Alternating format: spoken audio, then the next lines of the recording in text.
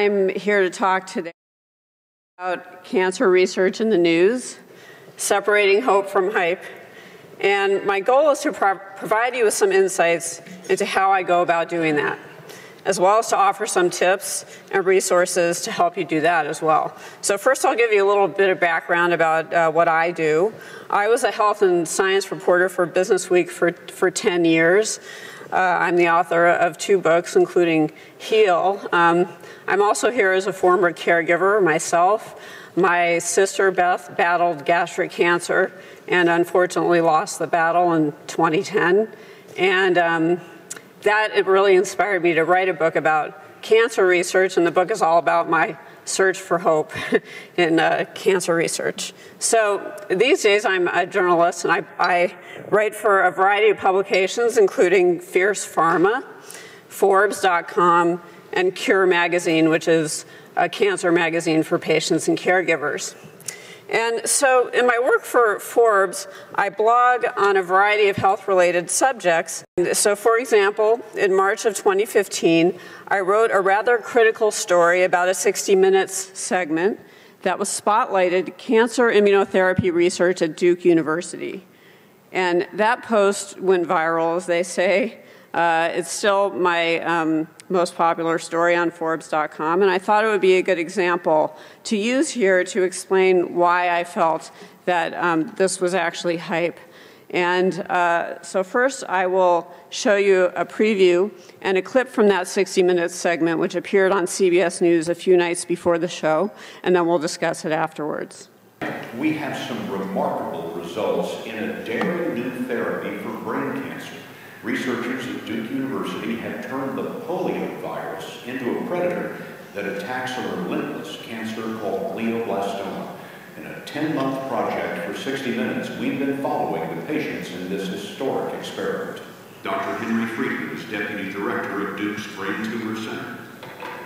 I wonder, of all the trials and all of the theories and all of the treatments that you have hoped for all of these years, how does this stack up? This, to me, is the most promising therapy I've seen in my career, period. Dr. Matthias Grohmeyer created the virus using genetic engineering to make cancer its only target.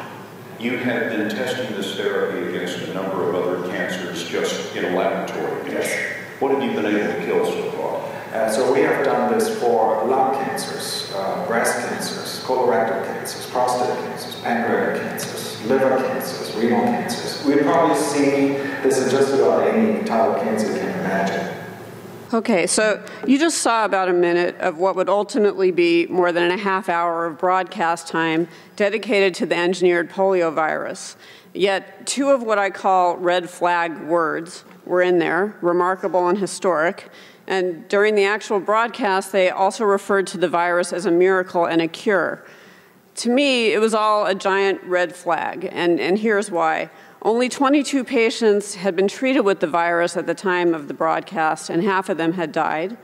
That's a very small sample, and it's not nearly enough to guarantee that the drug will ultimately be approved by the FDA. In fact, it was a phase 1 study, which is primarily designed to test safety, and of course you hope you get some signals of efficacy, but phase 1 studies are really designed to test safety. Hundreds more patients will need to be treated to determine if in fact the treatment works. But the bottom line, as I said, is half of the patients treated at the time of the broadcast, for them it was neither a miracle nor a cure. So there are other words that I think are very hypey and that should be tuned out altogether. So what do remarkable and groundbreaking and historic mean exactly? Well, as I pointed out in my Forbes piece on this, cancer-killing viruses are actually not a new discovery. The science dates back to the 1800s. In fact, Dr. Wolchok was talking about that this morning, about immunotherapy. And furthermore, there was a virus-based cancer treatment that was much further along in the development process than the Duke project was. That treatment we also heard about this morning, it derived from the herpes virus, was actually approved by the FDA about a month after this piece ran, yet they didn't mention it in the story. And so in my opinion, Duke's work is neither groundbreaking nor historic, but you didn't really get that from the 60 Minutes piece. Now, I'm not saying that the work isn't important. In fact, I think cancer-killing viruses are really exciting, particularly in cancers like glioblastoma, where there are so few good options for patients. I even include a whole chapter in my book on engineered viruses because dogs are also participating in clinical trials of these viruses. And if they work for people, they most likely will work for dogs as well that develop cancer. So I'm merely suggesting that some reports on developments like this may leave patients with the wrong impression, that science that's still very early in the development process is going to provide cures tomorrow. And that's often not the case. So there's one word here that I put in red that's particularly confusing both for journalists and for readers, and that's breakthrough. A few years ago, the FDA launched a program called Breakthrough Therapies Designation, which is awarded to companies or academic groups that are working on particular therapies for serious diseases. And the FDA grants the designation to help speed up the approval process for some drugs, but unfortunately, it sometimes gives the wrong impression. So here's what the FDA actually means by breakthrough designation. It's a drug to treat a serious or life-threatening disease where preliminary clinical evidence indicates the drug may be a significant improvement over existing drugs. The FDA will expedite the review process for a drug granted breakthrough therapy designation, but it does not guarantee it will approve that drug. Nor does the designation signify that the FDA actually thinks the drug is a breakthrough. So about a year after that 60 Minutes broadcast, the FDA, in fact, granted breakthrough therapy designation to the Duke glioblastoma project. And 60 Minutes took that as an opportunity to rebroadcast the segment and update it with that news. However, they did not explain what the designation actually means. They merely used the word breakthrough to hype the research. So here are some of my top tips for separating out the hype in news. Whenever you see something that's hailed as a breakthrough or one of those other words that I showed you, go to the original source of the news, which is often a press release. You'll find it on the website of the responsible organization. And you can, by the way, feel free to read press releases, even if it says media room or press room or something. You don't have to be a journalist to go there. Definitely go there, read the press release. I have a recent example of how I did this for another story I wrote for Forbes. You guys might have seen this. Remember that ice bucket challenge from last summer? There were a lot of reports recently saying that this resulted in a breakthrough discovery related to the neurological disease ALS. The news supposedly came from the ALS Foundation, which had given the money raised during the Ice Bucket Challenge to several research groups. Well, guess what? The word breakthrough did not appear anywhere in the press release. The press release merely said that a paper had been published about a genetic discovery made by a team that had received Ice Bucket funding. But the discovery wasn't new, nor was it a breakthrough. What probably happened was that one reporter looking for a catchy headline used the word breakthrough, and it was picked up by several other news organizations, which unfortunately happens regularly. So you can also go to the website PubMed.com and find the original studies that the media is covering. We were talking about that this morning. It's important to look at how the trial was designed, what the drug was compared to, for example, in the trial. You learned earlier today how to read an abstract. Anybody can do this. I'm not a PhD or a doctor. I read abstracts and full studies all the time. They're often available for free, by the way. And I also recommend that people go to clinicaltrials.gov. If something has been in the news, that's a good site to go to see at what stage the research is at. Also, if you're interested in possibly volunteering for a clinical trial, you can see where the trials are recruiting. And of course, through all of this, you should ask your doctor for his or her opinion of something that's getting a lot of attention in the news. It's also worth mentioning that there's been an unfortunate increase, I think, in media attention paid-to trials that are way too premature to draw any conclusions from. As I mentioned, that 60 Minutes story focused on a phase 1 trial with a small amount of patients in it, and phase 1 trials are not really designed to prove efficacy. There's been no phase 2 or 3 data published from the trial yet. Those trials are ongoing and recruiting patients now. So it's really impossible for any member of the press to determine if the engineered poliovirus is likely to work in a large patient population. And in that clip I showed you, you may remember the huge list of cancers that the scientists said the virus was effective against, quote, in a dish. That means they mixed the virus with some cancer cells in a petri dish, and voila, the polio killed the cancer. But that does not mean it's going to work in actual patients with cancer.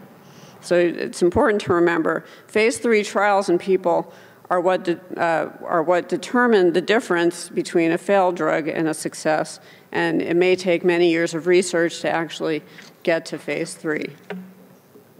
So if you saw me out there with my book, Heal, you probably know that all of these tips are coming to you from somebody who wrote an entire book about how dogs with cancer are participating in clinical trials of drugs that are being developed for people. Because these are dogs, these trials are considered very early.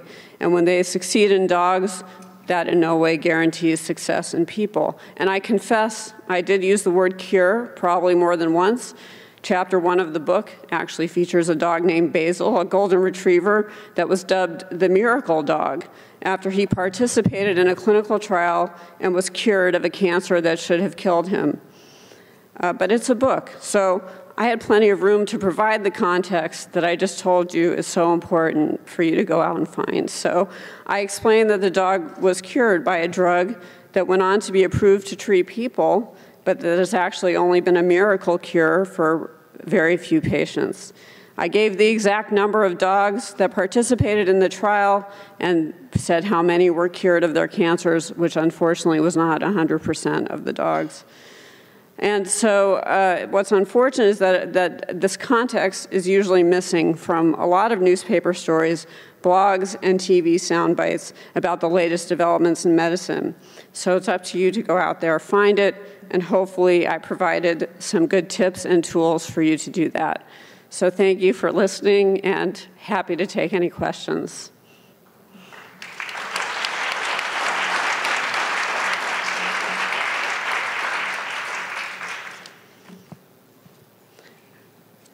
Somebody up here? Just waiting for the microphone. Hi, when you spoke about how sometimes journalists can, overhype things in order to get a story, to get eyeballs, but what about also some of these, you hear a lot about alternative treatments that certainly push the envelope with promises, and most of it's anecdotal, there's not even studies. How do you, as an author and journalist, when you see those things out there in social media or even in major publications?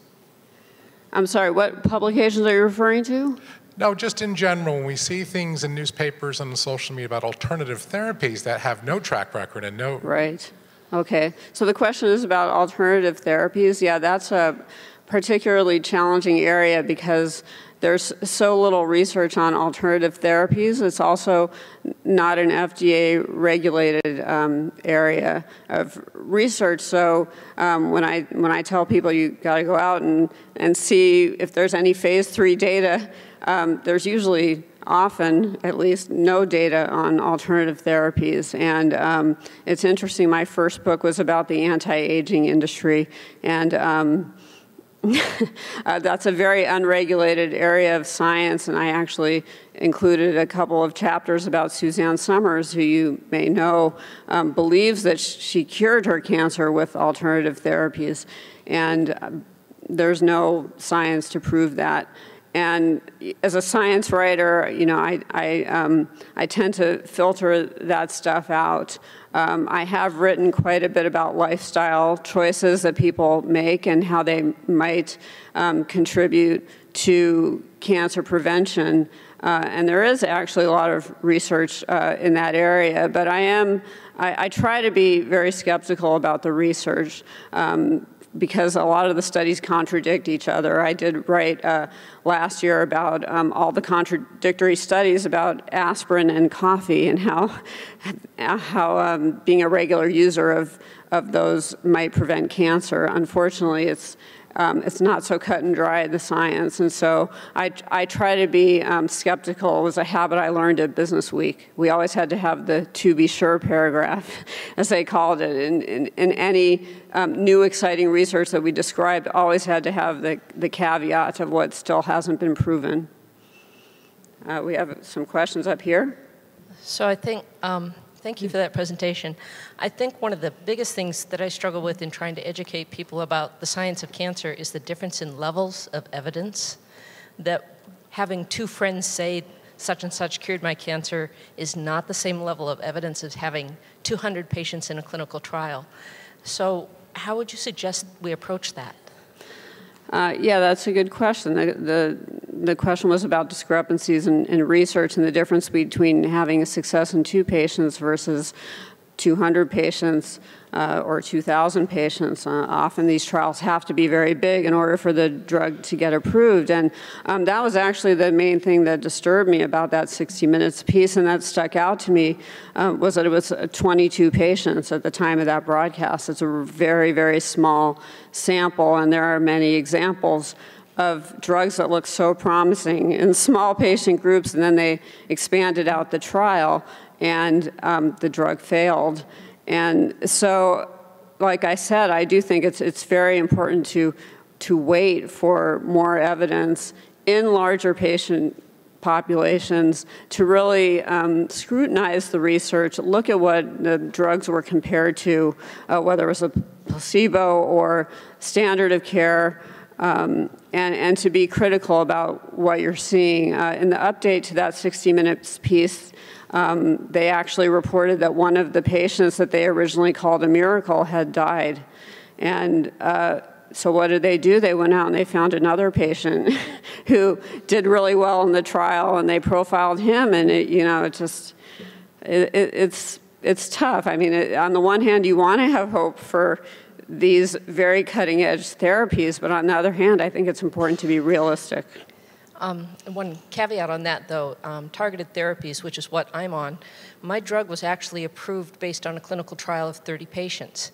Mm-hmm. Because when you find a drug that 80% of the patients respond to, you don't necessarily want to wait until you've had a full phase 3 clinical trial and keep patients from having access to that. So we got the breakthrough status on it, and they have to continue doing a trial in the larger population. Right.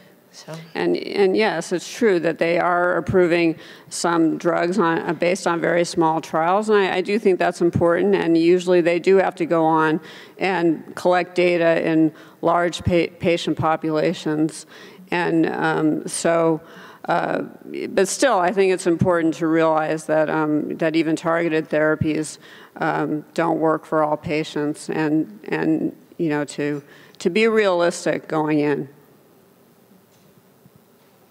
Yeah, I'm sorry. I also think it's important to tell people that just because a drug is FDA approved, it doesn't mean that all the studies that were done on that drug were successful. They only need, you should tell them how many trials of success to have a drug passed. And a lot of times, the drug companies do want to get it approved for other uses, and that way they can sell more of the drug. So I think that people also need to be aware of all the studies that are done on the drug that they're considering. Right, and clinicaltrials.gov is a good place to go to see what kind of research is going on and just how advanced the research is. Are there any other questions? There's some over here.